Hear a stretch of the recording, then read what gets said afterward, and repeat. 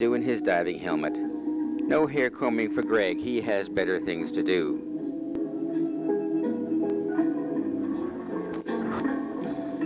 A very small one that doesn't bark at fish.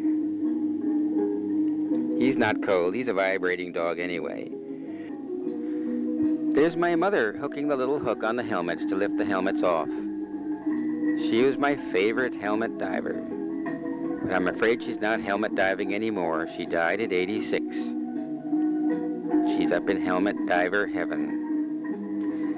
All right, there's Greg and his grandmother. He didn't even give his grandmother a chance to change her clothes. Made her go down fully dressed. Barely gave her a chance to get rid of her wallet and watch. Okay, grandmother and grandson. Harry likes mother. Likes the way she touches him.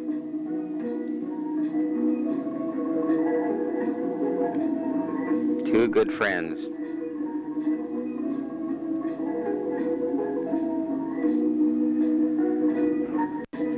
There's Greg, light in his window. He doesn't mind, that's showbiz anyway. We'll promise you more fish than you imagine ever existed. Those yellowtails are kind of upstaging Harry the grouper a bit. He can handle it, though.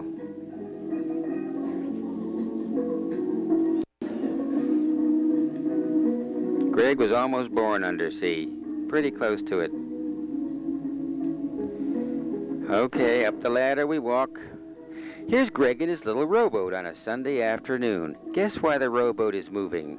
Well, you don't have to guess in our family. It's his older brother Chris, walking along the sea floor, pulling him along with a piece of string. Now, maybe you send your children out to play in the traffic. We don't. We send ours out to play in the dangerous deep water.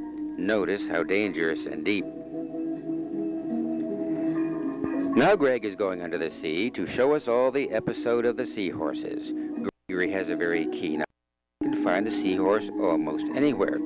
He's just successfully captured a pregnant male seahorse, so he mercifully took it right straight home, put it in his little aquarium, and at 6 o'clock that night, Father Seahorse had 400 babies.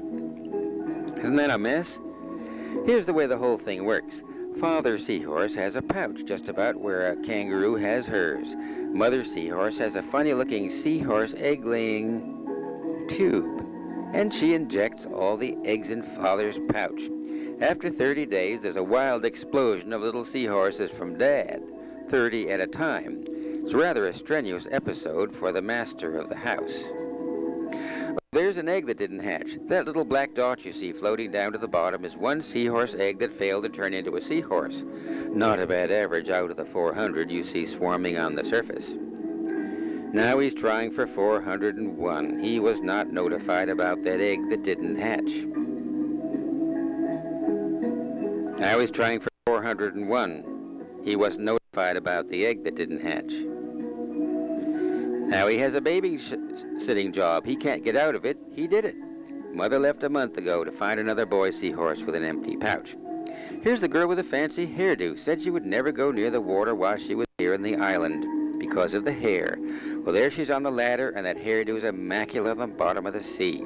She's there to see the feeding of the corals, the breathing of the sponge, the feeding of that insatiable sea anemone, and all the other wonderful animals, beautiful fish we have in the tropical seas. Back to the ladder, climb up the ladder, reach the top. Hairdo is just fine.